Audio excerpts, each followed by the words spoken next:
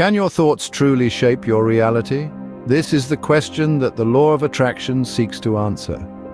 This intriguing concept, known as the law of attraction, suggests that like a magnet, our minds have the ability to attract the things we deeply desire into our lives. It posits that the thoughts we entertain, whether positive or negative, have a defining effect on our experiences.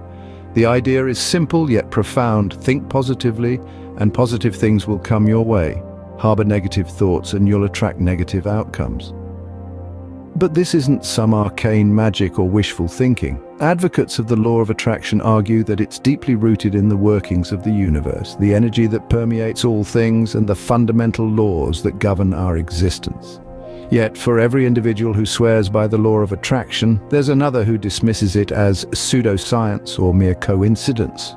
Critics argue that it oversimplifies the complexities of life and neglects the influence of external factors beyond our control. Some even say that it promotes a harmful narrative, suggesting that those who suffer misfortune have somehow attracted it upon themselves. This dichotomy of opinion raises a fascinating question. Is the law of attraction real, or is it just a comforting illusion we create to feel in control in an unpredictable world? This polarizing debate has pulled in experts from various fields. Psychologists, physicists, and philosophers, each with their unique perspectives, have joined the discussion, contributing a wealth of insights and sparking further questions. It's a journey through the realms of science and the human mind, a quest to understand the complex interplay between our thoughts and the universe around us. It's an exploration that challenges us to question our preconceived notions and to remain open to new possibilities. This is a contentious topic with opinions as varied as the individuals who hold them. So, is there any scientific basis for the law of attraction? Let's delve into it.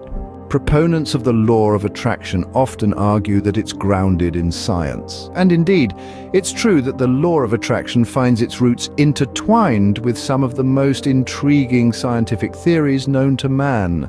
Let's start with quantum physics. This field of study delves into the universe's smallest particles, where the rules of classical physics no longer apply. At this level, we find the phenomenon of entanglement, where particles once connected remain so regardless of distance. Change the state of one and the other reacts instantaneously. Some argue that this interconnectedness is a cornerstone of the law of attraction, suggesting that our thoughts and feelings can influence our realities in a similar interconnected way. Next, we wade into the realm of energy frequencies. It's well established that everything in the universe, from the stars in the sky to the thoughts in our minds, is energy. This energy vibrates at different frequencies, a concept that becomes particularly interesting when we consider the law of attraction. Proponents posit that like attracts like, meaning that positive thoughts vibrating at a high frequency will attract positive experiences, and negative thoughts at a lower frequency will attract negative ones. Now let's hear from our experts. Dr. Jane Edmonds, a physicist specializing in quantum mechanics, expresses caution.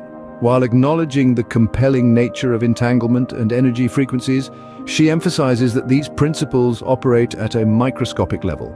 Applying them to macroscopic experiences, such as human thoughts and feelings, is a considerable leap that requires more research to substantiate.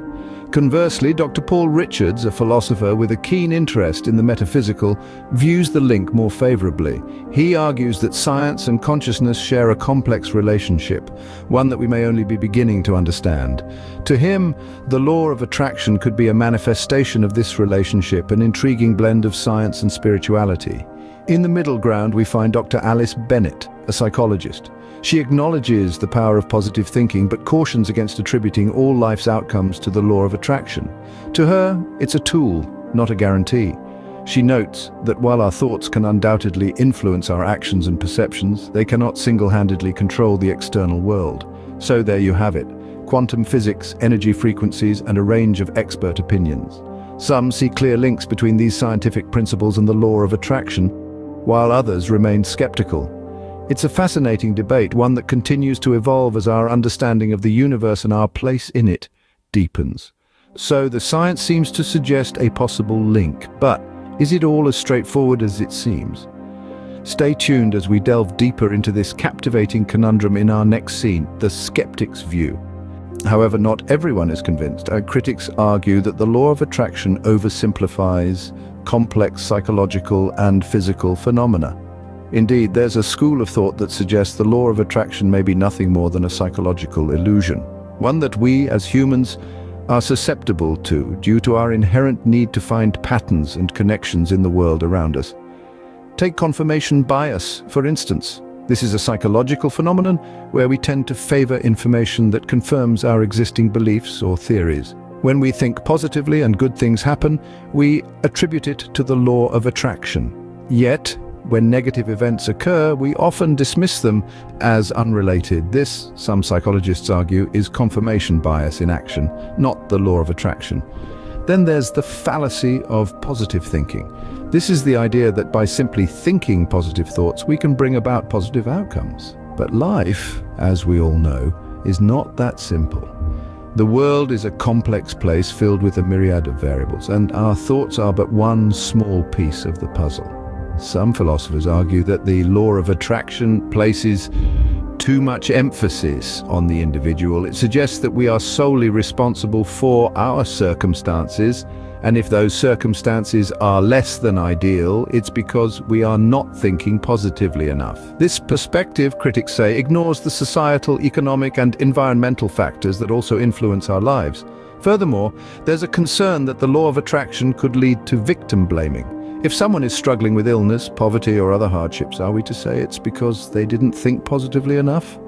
This, critics argue, is not only unhelpful but also deeply unfair. From a physics standpoint, it's also worth noting that while we know thoughts produce electrochemical signals in the brain, there's no scientific evidence to suggest these signals can influence external events. The idea that our thoughts can alter the physical world around us is a fascinating hypothesis, but as of yet it remains unproven. And let's not forget about the role of chance and randomness in our lives. Sometimes things just happen for no apparent reason. Not because we thought positively or negatively, but simply because the universe is, by nature, unpredictable. Of course, none of this is to say that positive thinking is without merit. There's ample evidence to suggest that maintaining a positive attitude can improve our mental health, boost our resilience, and even enhance our physical well-being. But attributing all positive outcomes to our thoughts alone, critics argue, is an oversimplification of the complex tapestry of life. Clearly, there are valid concerns that challenge the law of attraction, but what about real-world examples? The theory is one thing, but what about practical application? Can we see the law of attraction in action in the real world? A question that has been buzzing in the minds of many. To answer this, let's delve into some real-world instances where the law of attraction has been put to the test. Let's start with a story that's sure to raise a few eyebrows. Meet John, a man who was determined to win the lottery. For weeks on end, he visualized himself holding the winning ticket, truly believing in the power of the law of attraction. He even started planning how he'd spend the winnings, but alas, the universe had other plans. Despite his unwavering belief, John never did hit the jackpot. This example challenges the law of attraction, suggesting that perhaps the universe isn't a cosmic vending machine dispensing desired outcomes at will.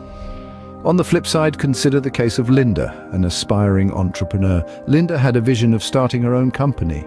She spent days and nights visualizing her success, believing in the power of her thoughts. Unlike John, Linda's story took a different turn. Within a year, she had successfully set up her business and was thriving. Linda firmly credits the law of attraction for her success, arguing that her positive thinking attracted the opportunities she needed. Now, let's take a slight detour and look at this from a broader perspective. The world of sports is a hotbed for the law of attraction. Athletes often visualize their victories, believing that such mental imagery will help them achieve their goals. Some of the most successful athletes in the world, like Michael Phelps and Serena Williams, used visualization techniques as part of their training.